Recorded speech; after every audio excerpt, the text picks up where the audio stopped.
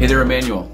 Pastor Nathan here. So excited about this upcoming series, Callings for Life, God's Plan, Your Purpose. Hopefully you've been able to pick up a copy of this book, join a small group. If not, it's not too late. We'd love to have you sign up. If nothing else, pick up one of these books and read it on your own, with your family, with friends, and talk about it. Recently, I had an opportunity to sit down with the author himself, Pastor Jeffrey Leininger, who is the campus pastor at Concordia University in Chicago, right over next door in River Forest, and ask him some questions about the entire book, but also what was the reason behind writing this book.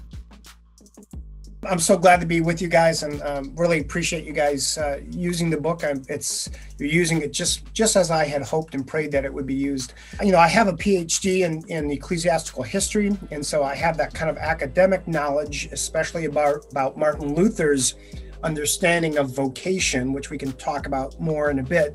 Other than the discovery of the gospel itself or rediscovery of the gospel, this insight of Martin Luther is just really important for our lives.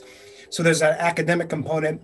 And then there's the personal component of being a husband and a father and a citizen and a busy pastor and trying to be a brother and friend and, you know, a neighbor. All of those things, I feel that every day as a busy professional.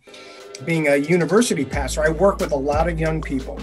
Just about every one of them is asking, what am I supposed to be doing in life?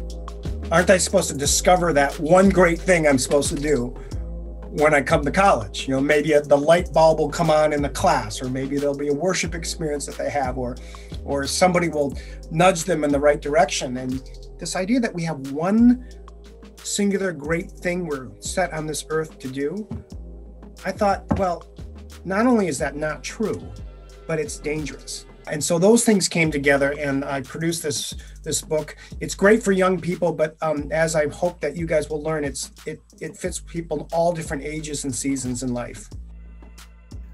I'm really looking forward to learning more, to diving in more with this book, with my small group, and with you through the sermon series. I pray that as you go through this, you'll discover what he discovered, that there isn't one thing God's calling us to, but lots of little callings that are equally as important, just as spiritual, and ways in which God is going to use you to do big things in his kingdom. Pray God's blessings upon you as you read the book and as you study, and look forward to talking about it more with you.